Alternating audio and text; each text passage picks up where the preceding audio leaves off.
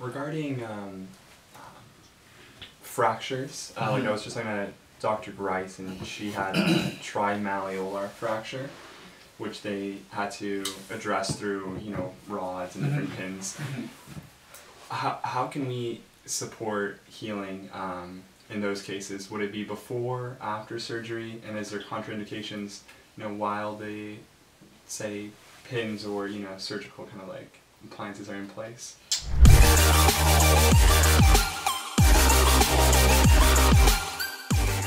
So the general approach that I take for those patients is I get them into surgery, because that's the first thing that they need to do, right?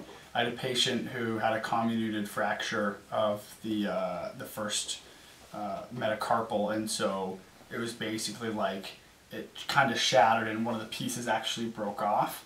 And he called me and he's like, "Hey, can you inject this?" And I look at the x-ray, I'm like, "No dude, you're going for surgery. Here's who I recommend. Go to surgery and then I'll help you afterwards if you still have issues." So we went and he got it surgically put back in, and then I watch and wait. So because there's multiple theoretical avenues that could happen, right?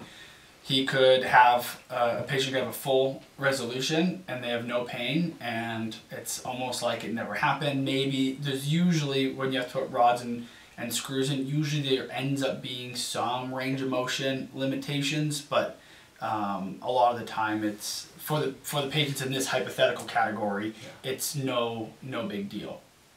That's one. The other one is that it helps with their pain and like what happened, but then they've got lingering pain afterwards that's different than what they had before. If that's the case, then I'll go in with either Prolo, PRP, stem, or perineural, depending on what I think is going on, in order to actually address that.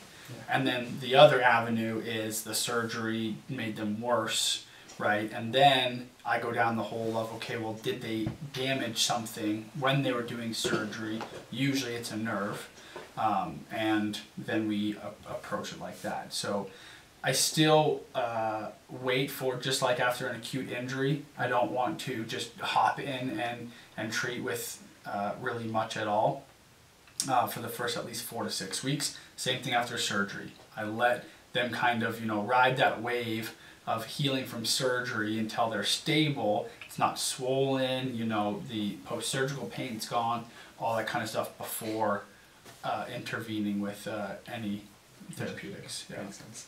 And then what about, say, you know, in the long run, 2 months after surgery, maybe they still have some pain in the area, and we talked about scar tissue therapy, but say like they don't have too prominent of a scar, keloid or anything like that, but do you see issues with maybe deeper scar tissue in?